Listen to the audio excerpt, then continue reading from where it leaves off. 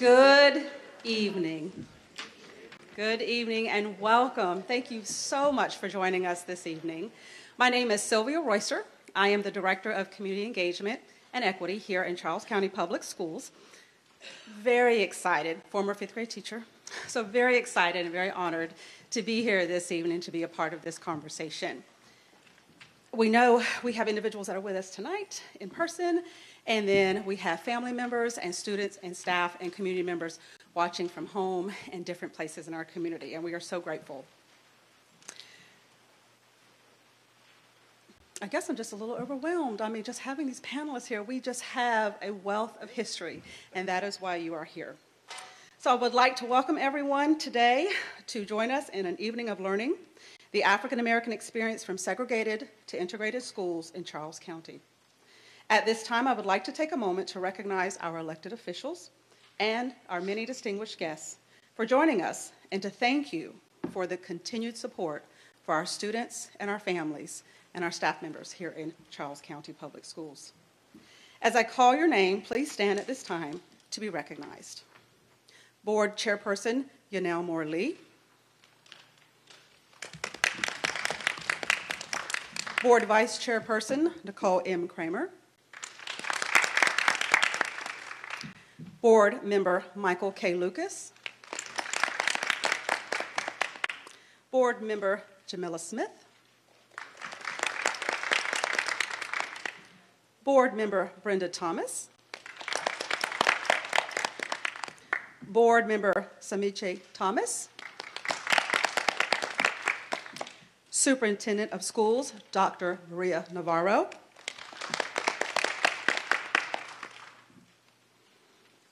And at this time, the Honorable Ralph E. Patterson II, Vice President, Charles County Commissioners. The Honorable Gilbert B.J. Bowling III, Charles County Commissioner. Charles County Health Officer, Deanna E. Abney. Chief of Schools, Dr. Marvin Jones. And I know that we are going to have additional elected officials with us this evening. My apologies. We have an additional member with us. Board Member Jamila Smith. Oh, I got you. Board Member Linda Warren. Thank you. I would also like to recognize the following special guests who are joining us today. Please stand to be recognized. Members of the Charles County NAACP Board of Directors. Please stand, thank you. Members of the Pamunkey High School Alumni Association.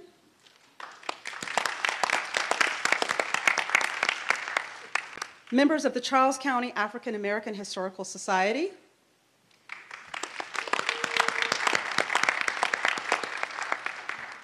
And members of the Charles County Historical Society.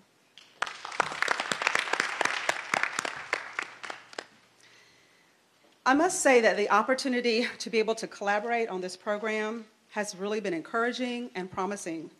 And some of the conversations that have been had with our panelists that are with us tonight, our distinguished guests, and our VIPs that are in the audience are really going to propel us forward for additional conversations to elevate the voices that you're hearing tonight and then some. The opportunity to co-collaborate with the Belle Alton High School alumni in the near future is right around the corner. And finally, I would like... Yes, thank you, Mr. Wills. And finally, I would like to acknowledge the heart work that I like to call that went into creating this program and this space to elevate the voices of our community. A special thank you goes out to Jack Tuttle, Social Studies Content Specialist with the Office of Teaching and Learning. Jack, where are you? With the Department of Community Engagement and Equity, we have Christine Paul, the Community Engagement and Equity Specialist. Ms. Paul? And also Jenny Hall, who is the Administrative Secretary to our department as well. And I think she's out greeting our guests. So a round of applause for the planning team. could not have done it without you all. So, at this time, I would like to invite Matt Nolan Wills, Chairman of the Belle Alton Alumni Association, to share special remarks. Mr. Wills?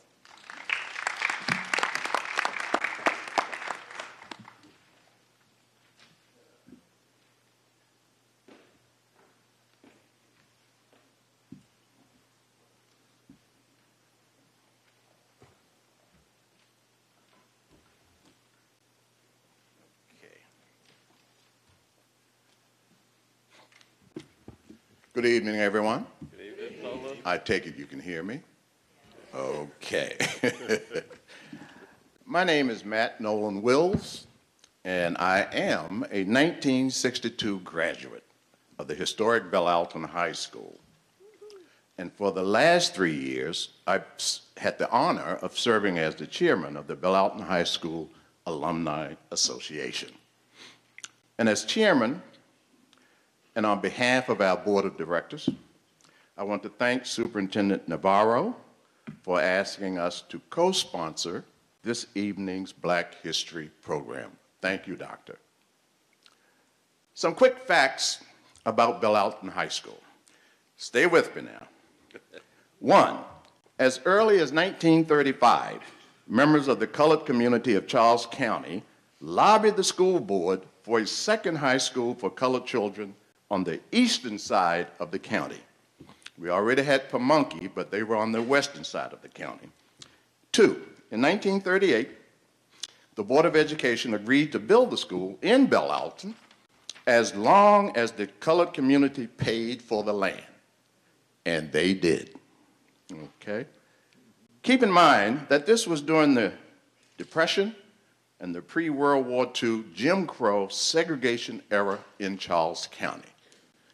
And that's where it was, folks. 3, the school cost about $25,000 to build, and it opened in September of 1938. The first graduating class was in 1939 with 12 students. 4, the school operated for 28 years before closing in 1966 after schools were integrated in Charles County. During that period, 69 teachers, including Mrs. Marshall, taught at Belle Alton, and 787 students graduated. 5, Belle Alton High School is the only colored high school built pre-World War II that remains fully intact today. It is the yellow stucco building located on the southbound side of 301, about 4 or 5 miles south of La Plata. You've probably gone by it a number of times, and maybe you didn't know what it was. After Charles County integrated schools in 1966, by the way, 12 years after the 1954 Brown versus Board of Education Supreme Court decision, the building was closed as a high school. And except for the relatively short period that it was used as a middle school, it remained vacant for over 20 years. During that time, the building was allowed to deteriorate to the point where the Charles County Board of Commissioners made plans to demolish it in the late 1980s. Fortunately, very fortunately, some Belle Alton High School alumni, who later became founders of the Belle Alton High School Alumni Association, were informed of the county's plans by Mrs. Salome Howard, a former teacher at Belle Alton and a civil rights activist in Charles County. The founding members met with the Board of Commissioners and convinced them to halt their demolition plans, raised $6 million to rehab the building, entered into a long-term lease with the county, and operated a community center at the site from 2008 to 2015. In 2015, the county evicted the Belle Alton High School Alumni Association from the building, claiming that we had violated the terms of the lease. We disagreed and took the county to court. After nearly a 2-year legal battle, the county and the Belle Alton Alumni Association entered into a court-ordered settlement agreement, which, among other things, resulted in the association having 2 rooms in the county-owned building. In 2021, I was elected chairman of the Alumni Association. I took over from Mrs. Joan Jones, who had chaired the association since its inception in 1993. The new mission of the Belle Alton High School Alumni Association is to preserve, promote, and share the cultural history of the historic Belle Alton High School and the legacy of its students, teachers, and staff, as well as the Black community it served.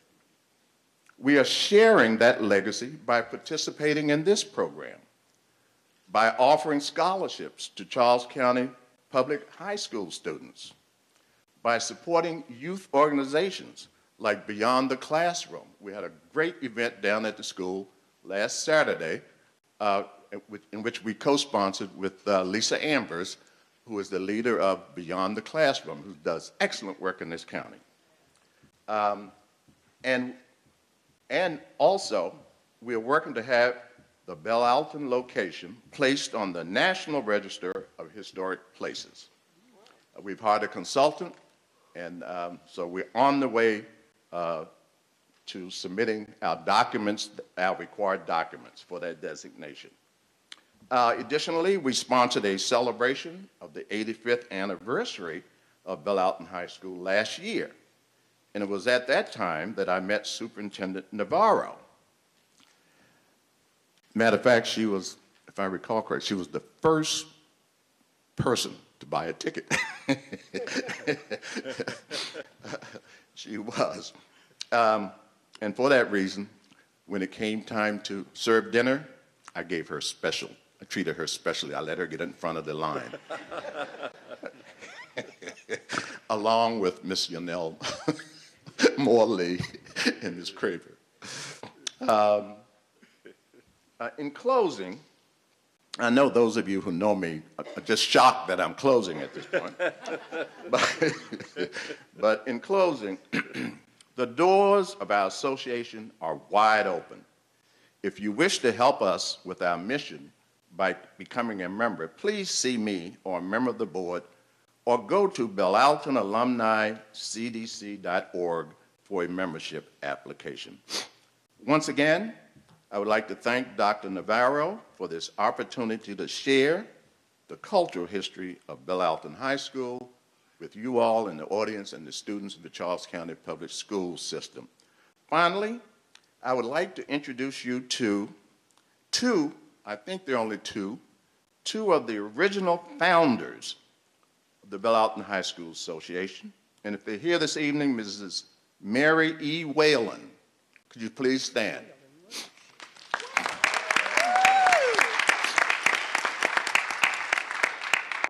And Mr. Jerome Short, are you here? Okay, please stand. Without these two people and the other founding members, folks, I can confidently say that that yellow stucco building 5 miles south of La Plata on Route 301 would not be in existence today. And you know why? Because people only preserve things that they care about. You know, if you don't care about it, why preserve it? Well, the Belle Alton High School Alumni Association and the Black community of Charles County cared a lot about that building because it's our history. Okay, and we're going to work to make sure that it's kept in good shape. And we're sort of like archangels looking over that building. And that's the way we see our role. So also, I would just appreciate it very much if any other members of the Belle Alton High School Board of Directors are here. If they please stand real quick. Joseph Johnson, Lisa Ambers, and I don't know who else. But at any rate, folks, that's my story. and I'm sticking to it. Amen. All right. God bless each and every one of you. Oh, by the way, people always ask me, well, what do you take away from all of this? And just a couple of things. One is that when we went to Bellalton High School, the first thing is that there was order in the classroom. There was order in the classroom. Parents, let alone the teachers, parents insisted on it. Okay? The other thing is that the teachers, Mrs. Marshall, you expected a lot from us. You expected a lot from us. Okay? And that is so very important. And the last thing I'd like to say, and y'all could get on me later for this, but please don't name any more schools in Charles County after anyone who enslaved black people in Charles County. Please don't do that anymore. God bless you. Thank you so much.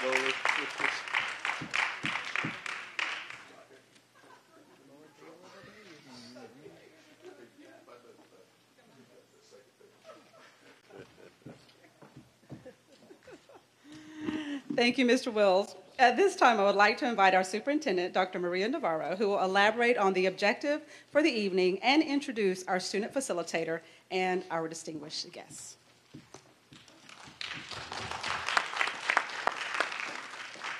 Good evening, everybody. And I'm so glad that to see all of you here. And students, we just took a poll. We have maybe close to 40 kids watching right now. They do have a homework assignment that's tied to this, and I'm sure that they're going to go back and watch the recording if they're not watching live tied to their assignment. So I wanted to give the audience some context before I introduce the panel and really spend most of the time listening and learning as a community. From my perspective, how this event came to be. I was very eager. I do think I did purchase the first ticket because I was very curious. When Mr. Wills invited me to the 85th anniversary of the Bellalton Alumni Association that took place in October. And I and several of my board members attended, and I thought, I was sitting in the room and saying, oh my goodness, I'm in the middle of living history. And I wonder how many of my students know the living history locally. I'm an avid follower of podcasts. I use it when I'm cleaning the house, when I'm walking, when I'm driving. I love to listen to podcasts. And when I was sitting there at the celebration, listening to so many people talk about the Bellalton community, who they were students, the impact of having attended Bellalton, and also the teachers that taught at the school, it reminded me of a podcast that I listened to a while ago. Malcolm Gladwell has a podcast. He actually just came out with a new series, and it's called Revisionist History. And in that, he talks about aspects of history that people don't have time or maybe don't know about, and how they came to be. And one of the episodes, it's called Miss Buchanan's Period of Adjustment.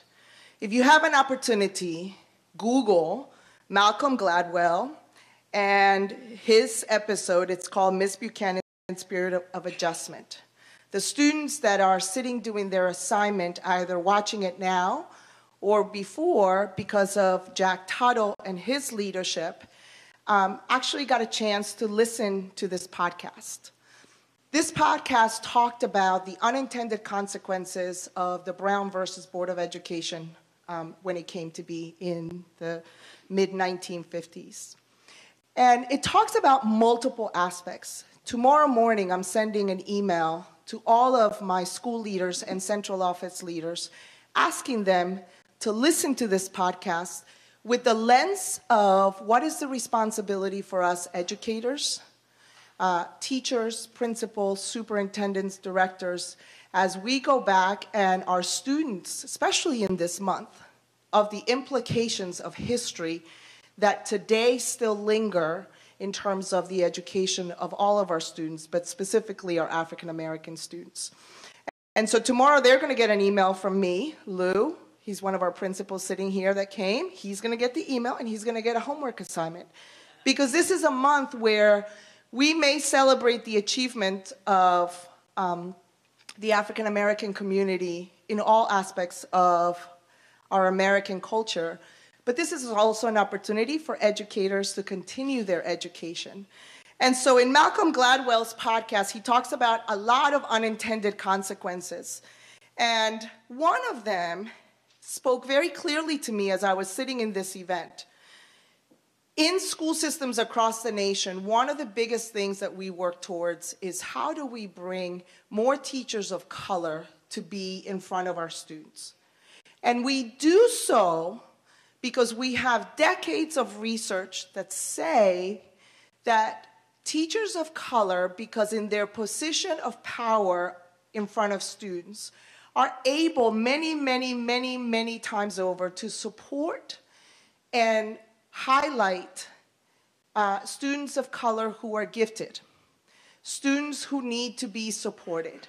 They also tend to support student behavior in a more positive way that does not negatively affect specifically our males of color. And so across the nation, you will hear, if you're an educator, that all school systems are striving to get more teachers of color in front of their students. And this research began with in the African American community, but it has extended and replicated to also see the positive impacts when you have teachers, Latino teachers in front and supporting all students and the impact they have of students of color as well. And in Malcolm Gladwell's podcast, he highlights that when schools began to integrate, there was an impact on the vibrant numbers of Black teachers that taught in Black-only schools at the time. So when you integrated schools, you may not have needed as many teachers. And one of the things that I will leave you with, hopefully as an appetizer for you to go search this podcast and listen to it yourself, is that he quotes that in the South, there were about 82,000 Black teachers at the time when Brown versus Board of Education came to be.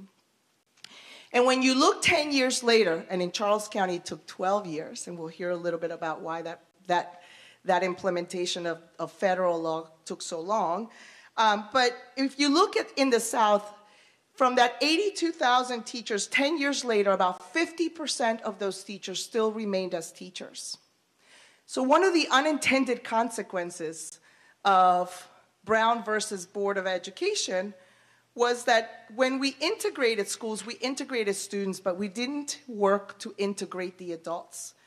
And all of the systems that were in place showed their true colors. And so we lost thousands and thousands of teachers of color. And if you're like my family, where teaching is a family business, we now wonder why across this country today, we only have about 6.1% of teachers teaching today that are Black teachers.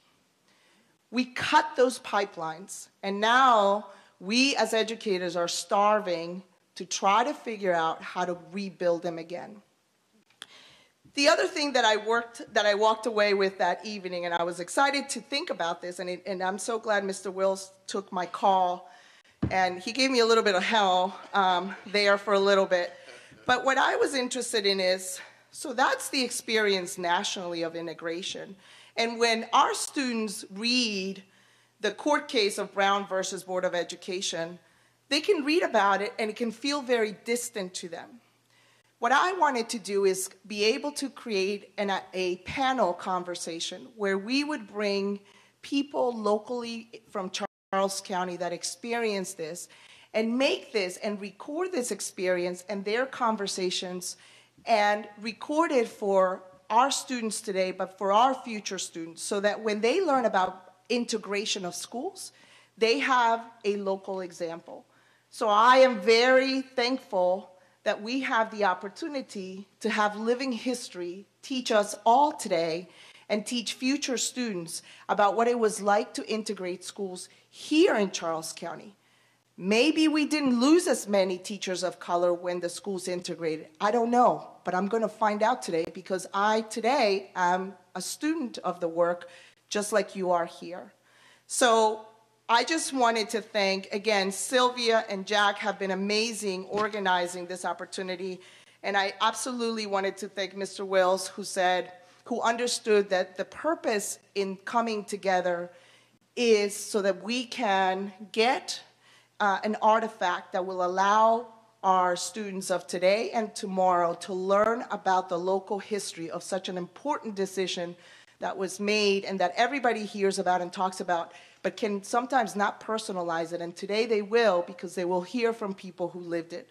So with that, I'd like to introduce you to our panel, our panelists. Jean Wills Stewart is a Belle Alton High School student. She attended Port Tobacco Elementary School from 1st grade through the 6th grade. She attended Belle Alton High School from the 7th through the 10th grade and later transferred to La Plata High School, completing her junior and senior years of high school. Ms. Stewart later attended and graduated from Lincoln Technical Institute as the only female in the top 5 percentile of her class. She is the co-owner and office manager of a family-owned HVAC and R company, and she's very reluctant to use the word proud, but she's very pleased to have, along with her husband, been part of a growing family-owned business locally. Thank you. If we can just welcome them.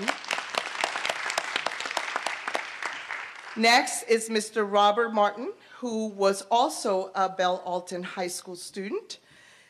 Mr. Martin attended Wacomico Elementary School, Malcolm Junior High School, and Belle Alton High School, and graduated in 1961.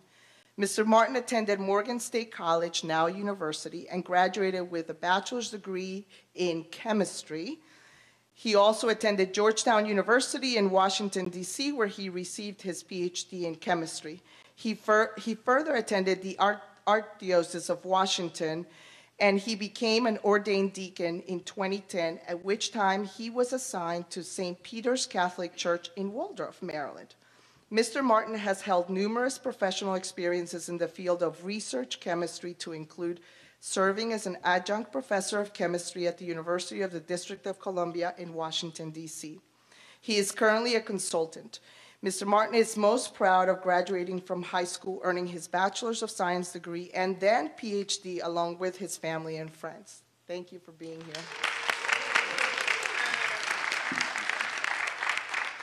Ms. Cora Marshall, a Belle Alton High School teacher. I am so happy that you were able to come today. Ms. Cora Marshall attended Polks Road Elementary School and Greenwood High School in Maryland.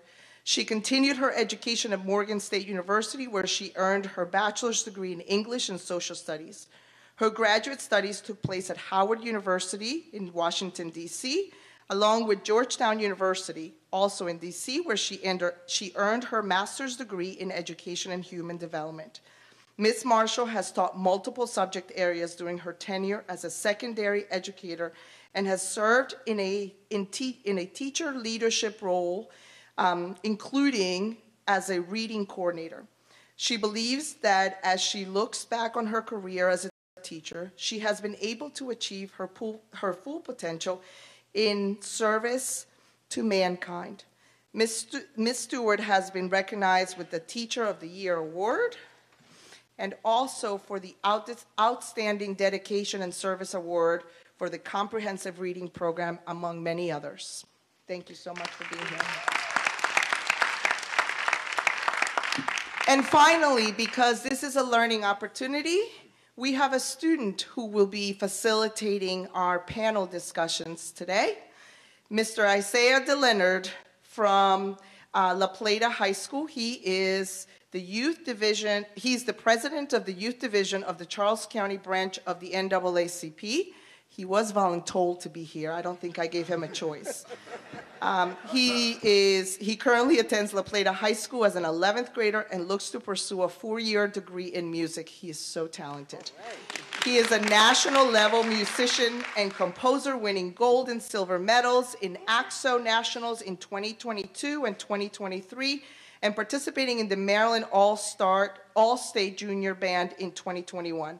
He also spoke at the NAACP Martin Luther King breakfast in January, and I also saw him introduce Governor Wes Moore at the NAACP Maryland State Convention in November. Thank you so much. And with that, I am going to pass the baton to you to begin tonight's conversations. All right, let's get this show on the road. Can everybody hear me good? All right. A little closer. Now can everybody hear me good? Okay, cool. All right. Please tell us what high school you attended in Charles County and what it was like to be a student or teacher in an all-African American school prior to the integration of schools in Charles County. Any of y'all can go first. And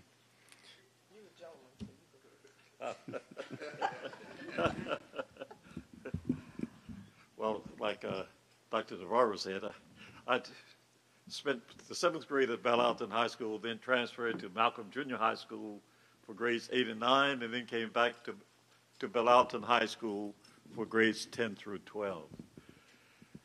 It was really at Bellalton High School where I really got my formation in education and the good works that got me to where I am today. My teachers were excellent. They were the best teachers, in my opinion, than anyone could encounter. They were always encouraging, supportive, watching out for you, and really made sure that you stayed on your even keel.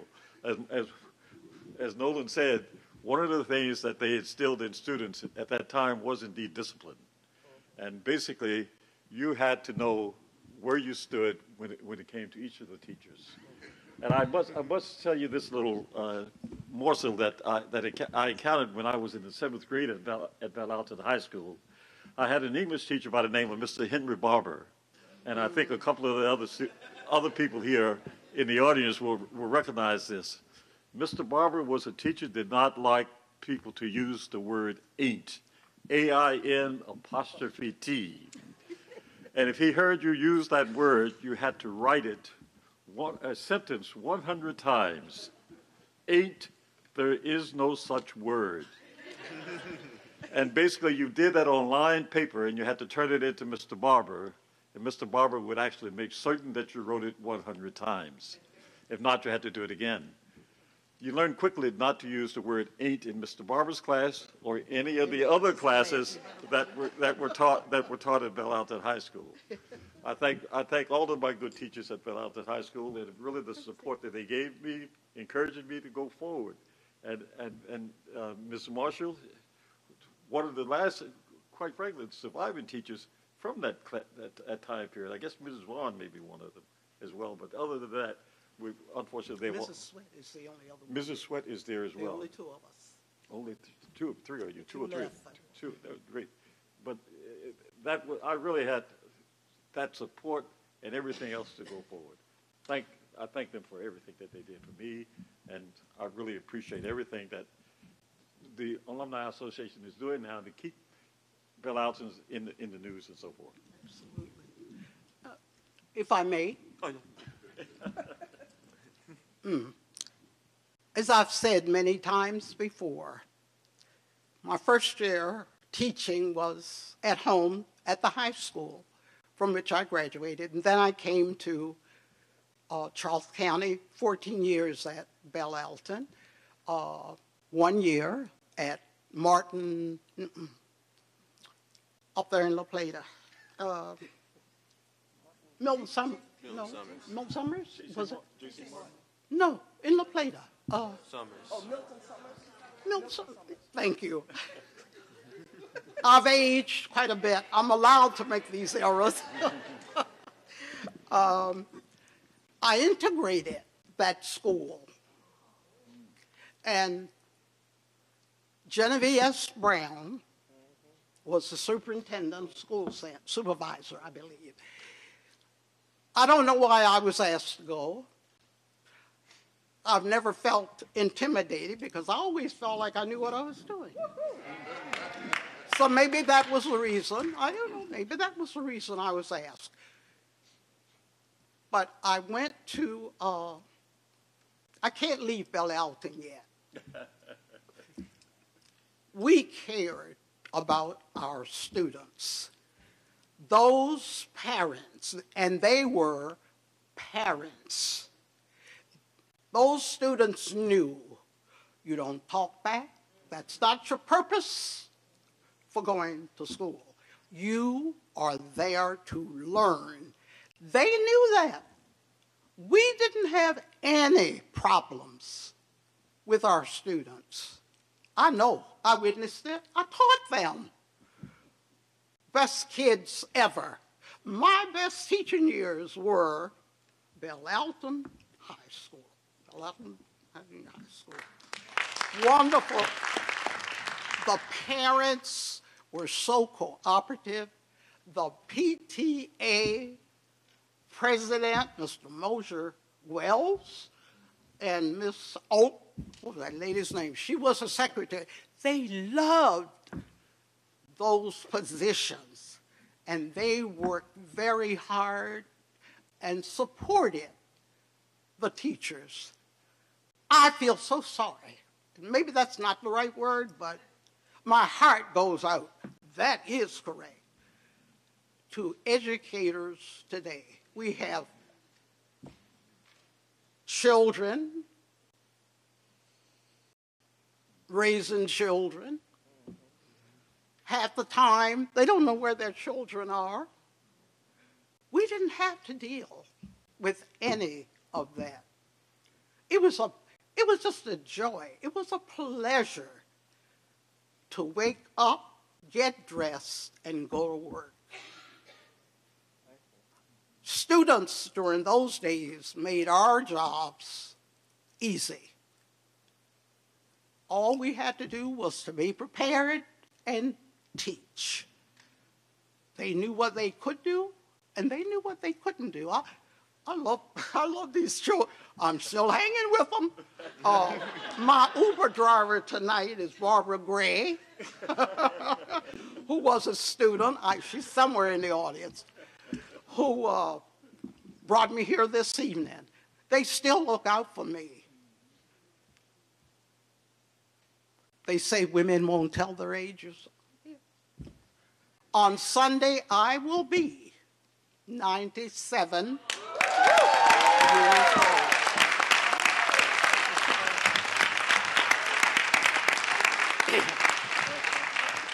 I would like to, hope I'm not talking too long.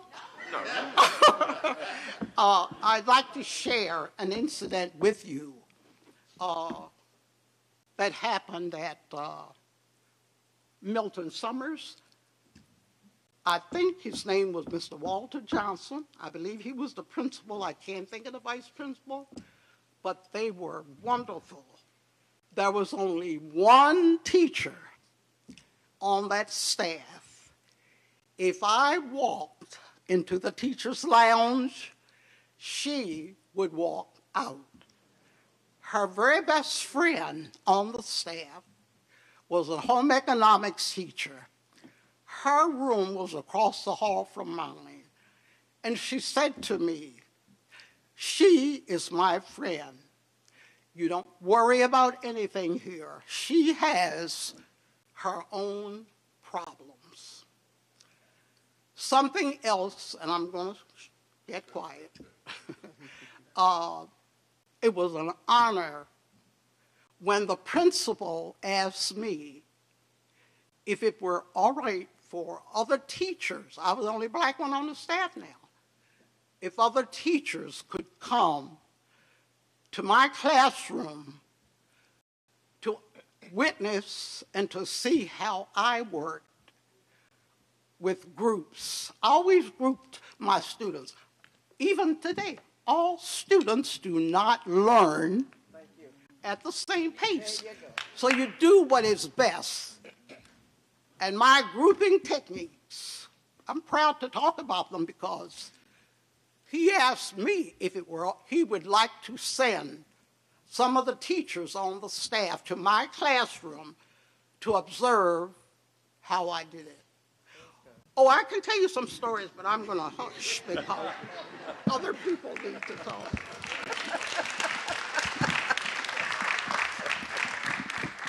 Oh my goodness, isn't she a fireball? Such incentive. When I attended Belle Alton, and Dr. Navarro, Belle Alton, not Alton, okay? That's how we say it. When I attended Belle Alton High School, actually it was junior high, and you know, it was a preparatory time. Coming out of Port Tobacco Elementary, where the teachers really cared about you. If you did anything wrong, your mother knew it before you got home.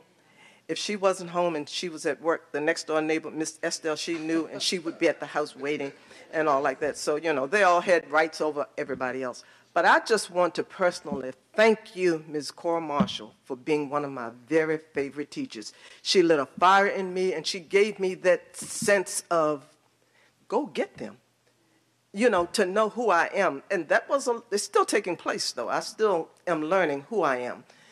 But we had respect for our teachers. Sure did. It came from home, and even we were farm children. You know, I come from a family of 13 siblings, and we worked the farm. But we always had provisions. We, by the world standard, we might have been this side of poor, but we never wanted for anything. And so I just want to thank you personally for all that you did. I mean, she made such an impact in my life. She and Mr. Shamoke, you all remember Mr. Shamoke. That was the hardest teacher. He was stern, but he was so good. And between her and him, they were my favorites. You know, because they were hard and they didn't give you any slack. But you had to love and respect what they gave you because they could see beyond where you were. You know, and so You kids were something else, so I tell you. the teachers, we took from home to school, yes, ma'am, no, ma'am, when we had to address them. We didn't call them by first name, and we didn't say yeah or no or yes or no. It was yes, ma'am, no, ma'am, yes, sir, no, sir. That was instilled in us at home, and we carried it through. And so I just want to thank you for that. The other thing I wanted to say is there were certain teachers. Mr. Washington was one. And we had sort of an open house forum as far as the teachers, a revolving door. And I know at least 2 times out of a month he would show up at our house because he knew what mother was having for dinner, you know. But they had that kind of relationship. They could drop by anytime if they had any concerns about us. So it was like we had the family in Spring Hill, but the family was extended when I went to Belle Alton. And so for that, I want to thank you for your love, your support, and everything that you instilled in me.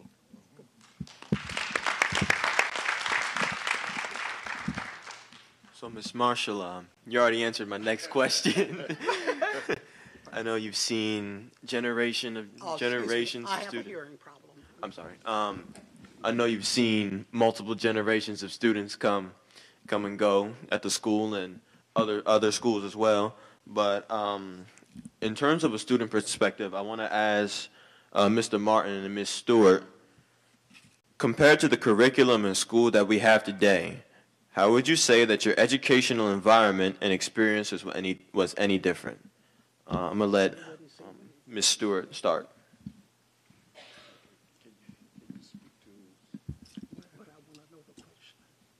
Oh, she needed to hear the question again just before. I can speak a little louder. Go ahead, yeah, before she.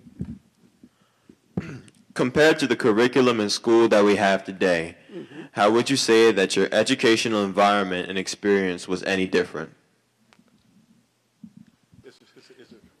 Oh. That's okay, Mr. Martin. It's really for the students, you and me. See how, Yeah. y'all, Yeah. I need to think for a minute.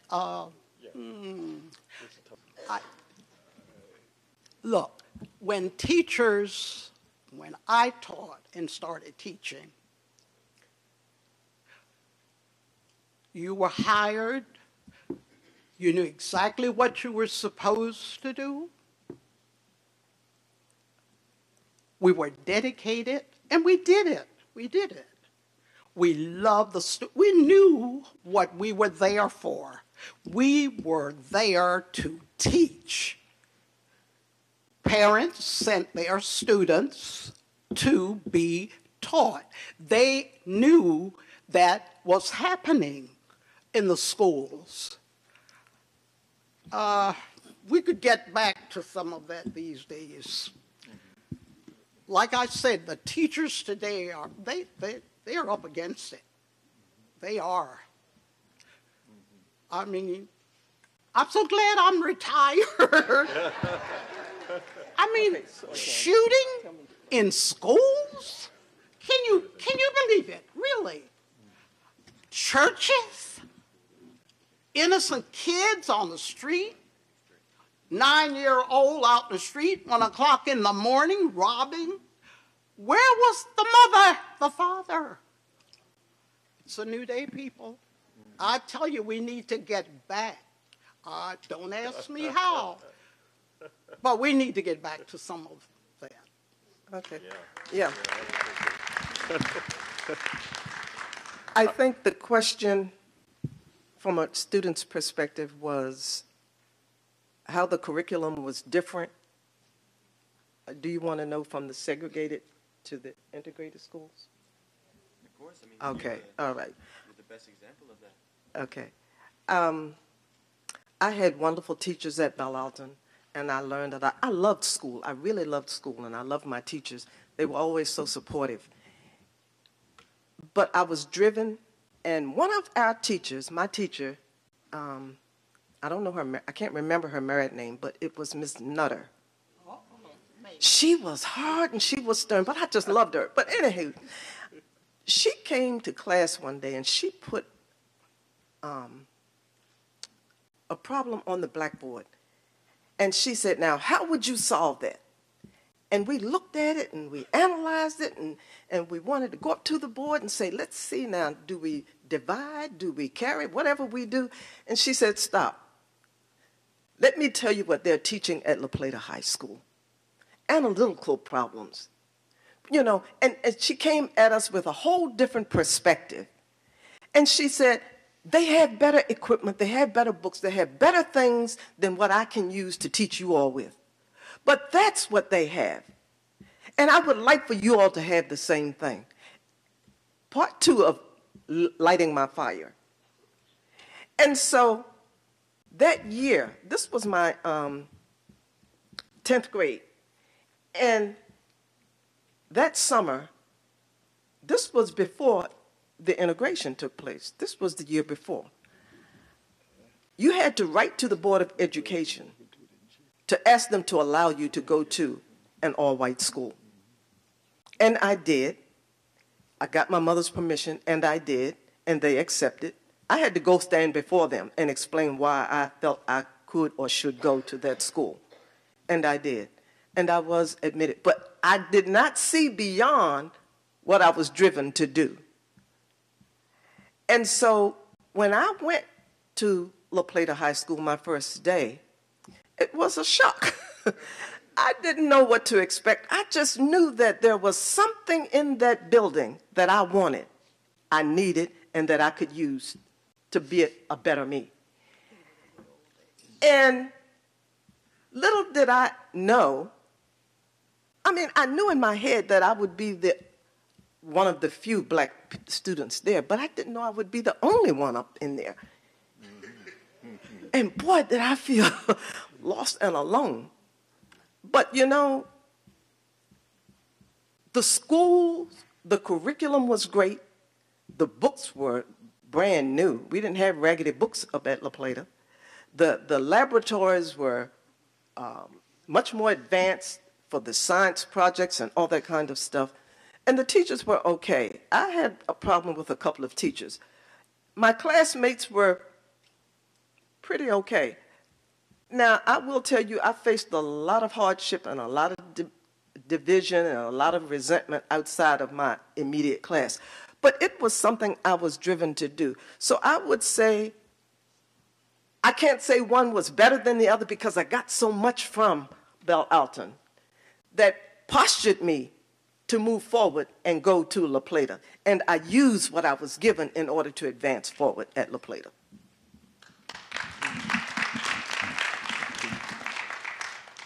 Despite the unanimous U.S. Supreme Court ruling in 1954 declaring that separate facilities were not equal in the Brown versus Topeka Board of Education case, Charles County Public Schools remained segregated for over a decade until the 1964 Civil Rights Act. Tell us about your experiences as schools began to be integrated in Charles County in the mid to late 1960s. So I know, Ms. Stewart, you probably already answered that question for us with Oh, okay. Okay. Whoever wants to come up and tell their experiences first, just go ahead. Well, the school, like you said, the schools didn't integrate Charles County until 1964. I graduated from Belle Alton High School in 1961, and then went forward to Morgan State University. I just can only share some anecdotal information that I picked up on with the integration in Charles County at that particular time.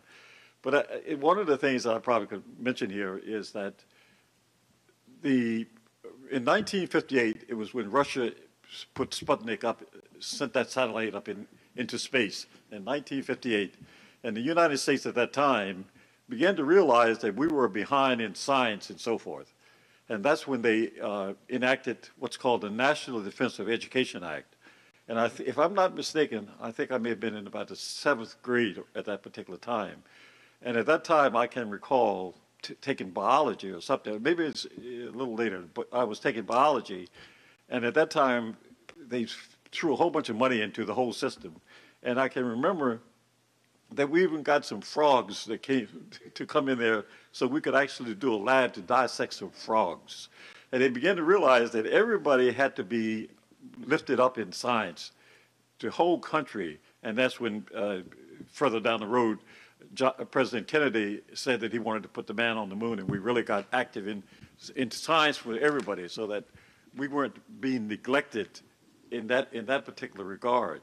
But after I got to Morgan, I came back down to Belle Alton a couple of times to talk to students about college experiences and things like that. And one of the teachers from Morgan who came down with us was a white guy. I can't think of his name right now. And we ended up going to a little restaurant in La Plata. And we went into that restaurant, and we went and sat at a table, and the guy came and looked at the white guy, and he looked at us, and he was so sorry. He says, "I'm sorry, but I can't serve you." And he was almost crying. "I'm sorry, but I can't serve you." And this white guy was saying, "Well, what's the problem here?" And somehow or other, we decided rather than to create a big fuss, we would just get up and leave. And that's where you really can feel that tension and that hate, but yet you don't want to hate because you realize that not only do you have a problem, they also have a problem, and we're still struggling with that. We're still struggling with that, and it's if you don't have it in your heart, you can forget it. This stuff about speaking that I love my brother and my sister, and you don't feel it in your heart, I can tell you it's not real. So we really have to make certain that we are focusing on the right things. Education is a life-living experience. We are always learning, and we can't forget that. So, Mr. Martin, would you say, I'm sorry. Go ahead. So would you say that, like, not only in the schools, but in just society as a whole, were people like scared of segregation, or people didn't know what to say? Because like that example where he said, "I'm sorry," and you said that he said that in a more nervous and regretful tone. Did you think that people didn't want segregation, or do you think that there was only select people who didn't want that? In Charles County, at least the impression that I think a lot of people had was that the people who were quote unquote our leaders were actually striving to sort of make things equal. When I was at Bellalton, the idea was that, hey, our school was inferior to, I think at that time, La Plata and the white school, Lackey. So that what they strived to do was to make Bellalton quote unquote equal. So they built a new gym at Bellalton High School. Prior to that time, we had a gym that was about half the size of a regulation gym, and we played our basketball in that. They built an official gym and attached it on to Bellalton. This is a big building that's hooked onto the side. And basically they started the mantra about, hey, you're equal now because you got this new gym and so forth and so on. We got the same books because of all of this infusion of money that came through because of the National Defense Education Act. And this stuff was being driven from Washington, D.C., not so much by the people who were leading Charles County, but they were striving to try to say that if I can make them equal, we don't have to integrate. And remember that the South integrated before Charles County did. Arkansas, 1958 was when they had to take the National Guard to actually get blacks into the schools down there. We didn't integrate officially in Charles County until 1964. And what the striving was, hey, look, you are equal now. Your schools are equal to ours. As a matter of fact, I think it may have built the new Pamunkey High School during that time to say, hey, now you got a better school than our other schools and so forth. So go ahead. I'm sorry. No, I'm sorry. I keep interrupting.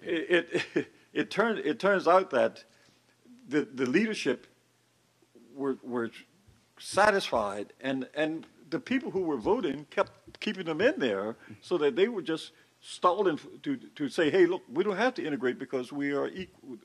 Everything is equal.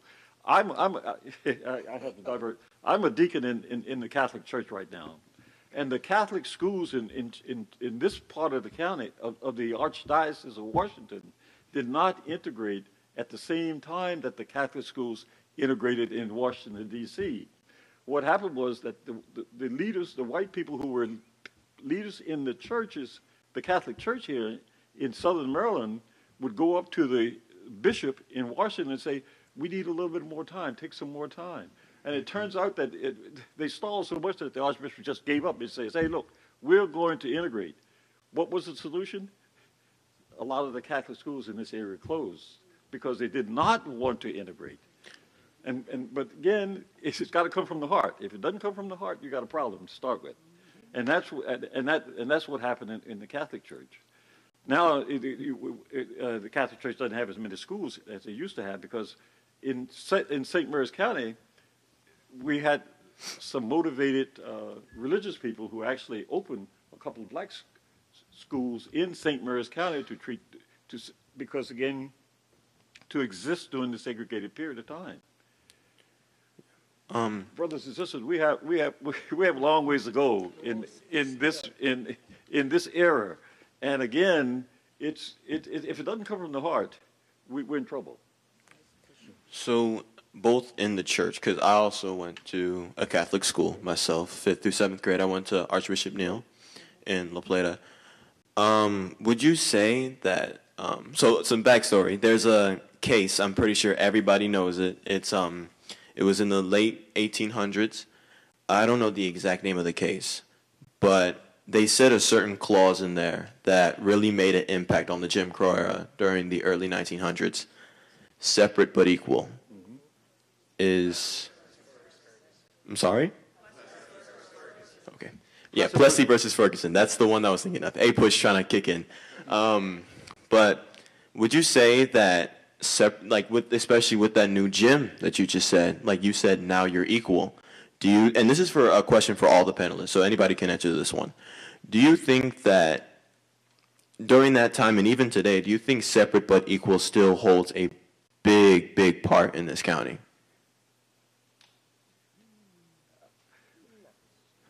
yeah, Or at least in that part of yeah, I don't see separate but equal as being part of the equation anymore. Everybody has a free will, and if you live in an area where you can take advantage of all of the opportunities that are presented in that area, shouldn't make any difference whether you're white, black, blue, or brown, or whatever, what else. So I'm not sure that I can see separate but equal being part of the equation anymore. Farther in the 60s and the 70s. Well, in the 60s and the 70s, in Charles County, people were a lot more tolerant. But again, I think we were focused to a large extent on your goals as opposed to amalgamation or anything like that. So that probably drove a lot of that complacency, what people today would call complacency. But see, during my period when I was in college, it was a lot of black activism that was going on. But I majored in chemistry, and quite frankly, I didn't have a whole lot of time to be out there. But I'd like to add something to that note. We talk about separate but equal. The bottom line is, why are we even asking that? Why are we even there? Why? God didn't make one race this color and one race that color. He made the human race. And so I bet you our Lord is looking down saying, you just don't get it, do you? So why can't we just come at any given situation as one? Okay, so we look different. I think that's like a garden.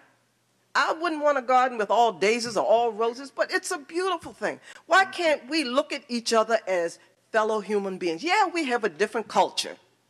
You look around the world, you have people in Asia, they have a different culture. In Africa, they have a different culture. And there's so many nations in Africa, countries in Africa. In North America, everybody has a different culture. But why can't we just act like what we were made to be, human beings? And the thing is, what drives this is fear and greed. And when you fear something, you're afraid that you're going to lose what you think is the most important thing, and that's to be in first place. God made us supposedly in his image and likeness. And so why don't we act like that? When I think about what I went through, I don't even know if I would do it again at 16 years old.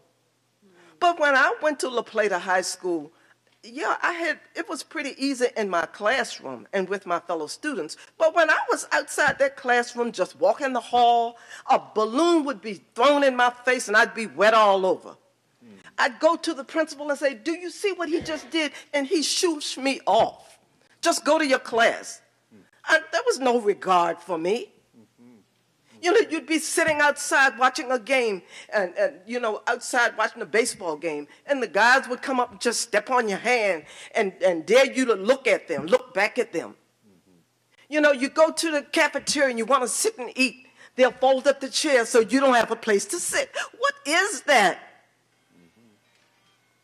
So we need to get beyond that. We need to treat each other like God intended. I can work with you as a white man. Hey, white and black. Okay, I can work with you. You're still my brother. I'm your sister. We have different cultures, but who's to say one culture is better than the other? However, where we are right now, you can look at the majority that holds the majority that's keeping the minority down. Okay, so why can't we just disperse with all this stuff? I don't take this the wrong way, but Black History Month is a farce to me. I'm black 24 hours a day, 12 months a year. So why in the world would it be set up to give me the shortest month of the year?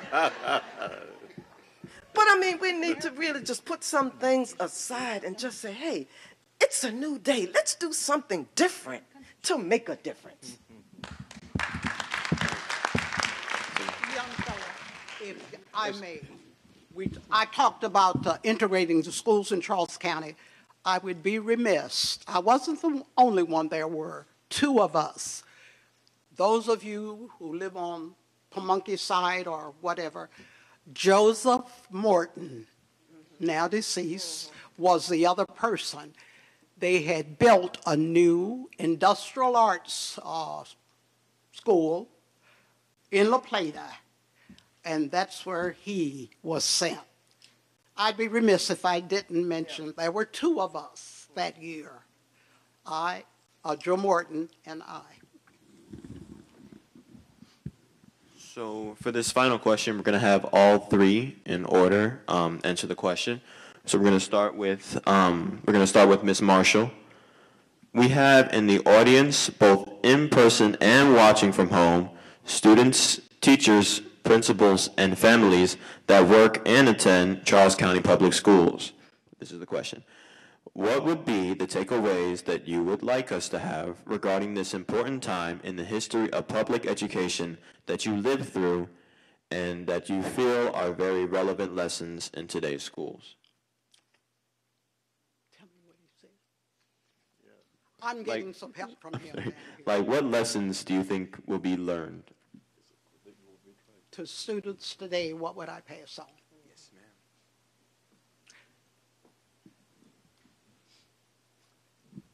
You should always remember that you go to school to learn. You should know why the teachers are there. The word respect should always be in the forefront.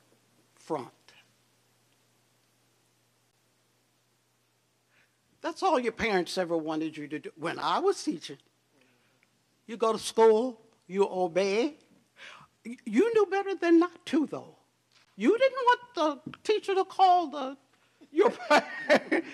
They didn't want the teachers to call your parents. You know, I have such pleasant memories of my 14 years at Belle Alton High School. I just loved being there. I lived in D.C. I commuted.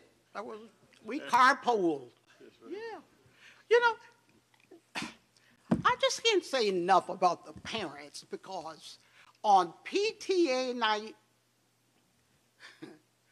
there were 3 or 4 families who always made sure that the teachers in that carpool had a full course dinner. The Chapmans, the Grays, the Browns, and forgive me because I can't think of the other one. They cared about, we had worked all day. We didn't have to go to a restaurant to be denied. We didn't have, the parents looked out for us. You do not forget. I'm still connected to these people I named. I told you my Uber driver was one of those families. Barbara, where are you? I've been looking and I can't find you. Oh, there she is. That was one of the families. Her parents. Oh, and those people that I named? Oh, I know the Brown family in Spring Hill or Spring something up there. That's Spring Hill, where the Wills. George had a sister. What's George's sister's name? Mary Catherine. That's the other one. Mm-hmm. Yeah. They were great. Memories. You know, but not only there. When I went to Benjamin Stoddard Middle School in Marlow Heights, I was there, 26 years? I have 41 years service. Parents, they had to stop a parent in the bathroom from beating the child. They thought the parent was going to kill, I'm serious, kill the child, was yelling, and the parent was whacking. They had to go in, the principal and another teacher, and get the parent of the child. They didn't play. They meant for you to go to school. They meant for you to be obedient. They meant for you to learn. We need those days again. That's true. That's true. That's true. That is so true. Yeah, I guess if I could pass on some advice or compare what back in the day when I was at Belle Alton versus today, the important thing I think is really to realize that you're in the classroom to learn, and that's your primary job, is to learn and then move forward, go forward from that position. But in today's society, there's so much stuff out here that can cause you to be distracted from really what your purpose is. Being a student is your most important job during your teenage years, and you shouldn't have to worry about having to work 2 or 3 jobs like a lot of these kids do nowadays, going out and working at McDonald's and every place else just to get a car. You don't need a car in high school.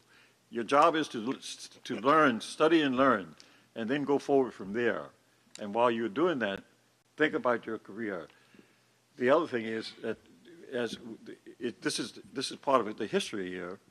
Obviously, history is indeed 365 days a year, but if you don't know your history, you're bound to repeat the mistakes of the past. So you really have to learn your history, and that's part of your classroom learning. And you can learn history in every course that you take.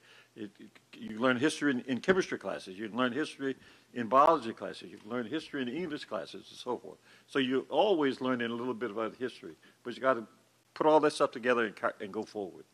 Today, though, I'm like Mrs. Marshall. Boy, I see so many problems that seem to present themselves, and we look at the education system as being the area that's going to solve those problems.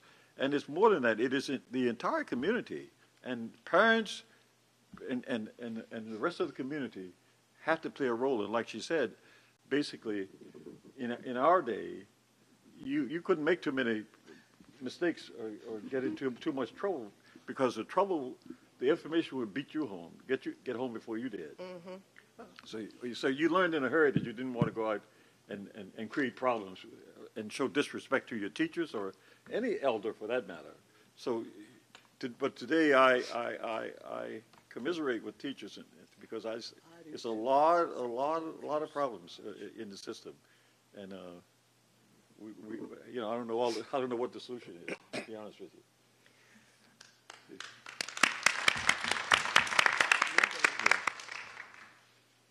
My takeaway from this is twofold.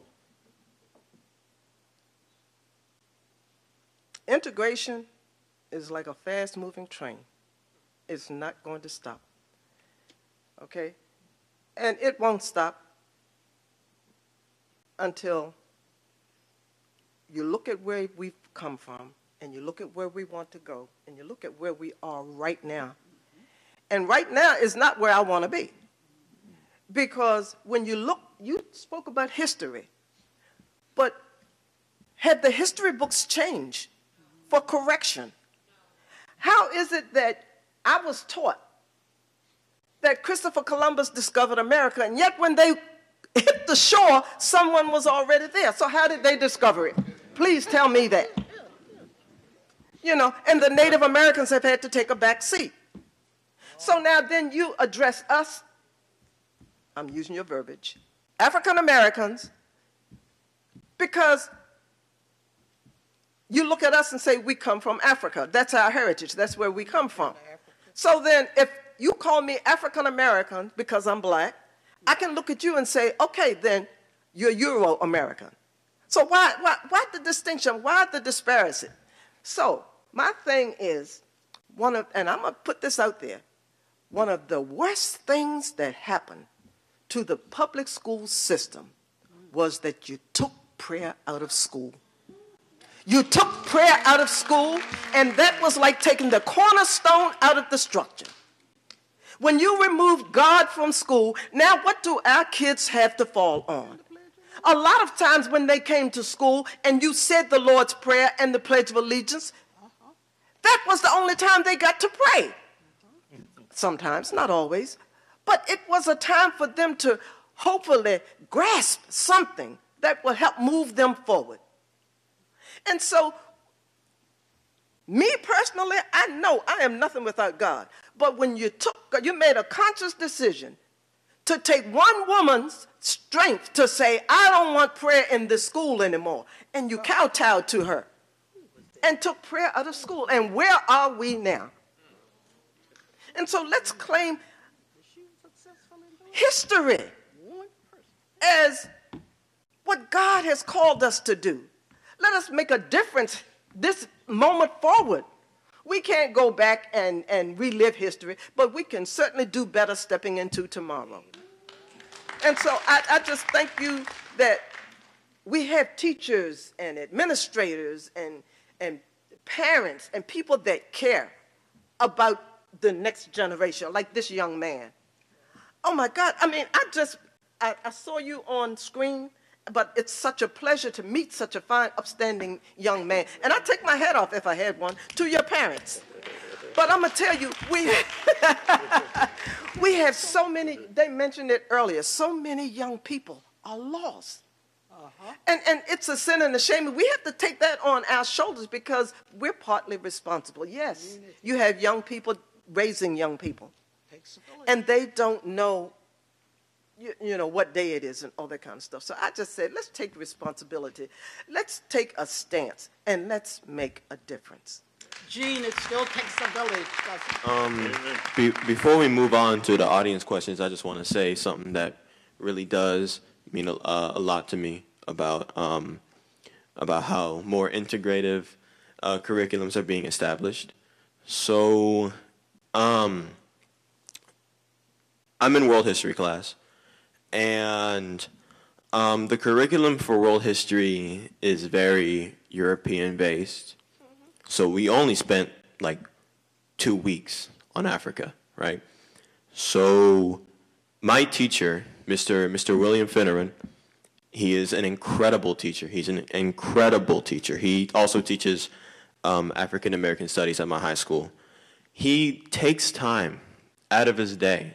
He takes time out of the curriculum to stray away a little bit from the European and, it might sound a little controversial, very whitewashed curriculum that we have.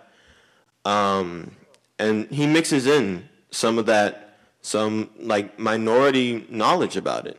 And even though he's a white man, he still has respect for those minority communities.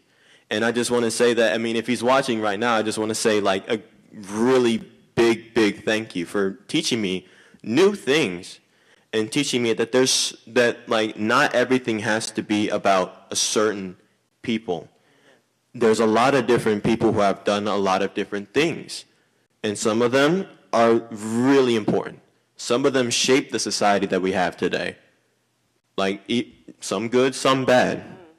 And it's like, and if you're, and it's a little upsetting how the curriculum fails to recognize that. So thank you, Mr. Finneran, if you're watching, for teaching me some new things, and it's definitely a big thing for me.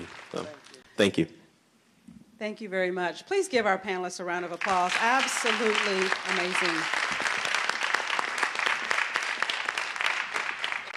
This conversation can't end tonight. It's obvious. I think many of us want to continue to listen and learn and ask questions. And like Isaiah was saying, we did have an opportunity for some of our teachers and our students that are here today in person to ask a couple of questions. And so I think our next step is going to be, how do we continue this conversation? Not necessarily today, so we can honor everyone's time and space and family time this evening as they get ready for tomorrow, but to have that conversation to engage you on a continual basis. So, yes, Ms. Stewart. I would like to make a challenge. If, when you decide to my challenge, if when you decide to do a part 2, when I went to La Plata, my first year, I was the only black in my class. I know how I felt. I would like to know how my fellow students, all the white students, felt. I would like to know why I don't see some white panelists up here. Because I didn't live it by myself. They had a part in it, and I would like to, interact and find out. This can't be a one-sided thing. That's all I wanted to say. Thank you, Ms. Stewart. So at this time, I'd like to invite Dr. Maria Navarro to close this up for the evening.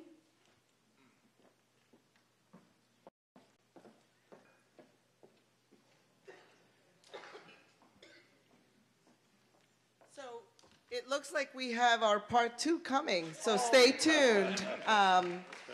Thank you very much for being open and for telling your stories and allowing not just the audience member here today, but many of our students to be able to have this session as they think about their current classes that they're taking and how your experience shapes and impacts what they heard.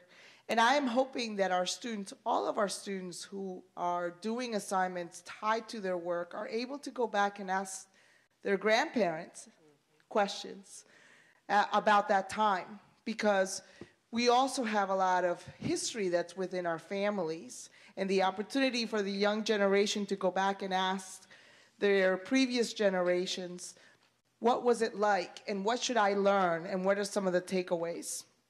I love the takeaway of this work. It's not just in schools, it's about community work.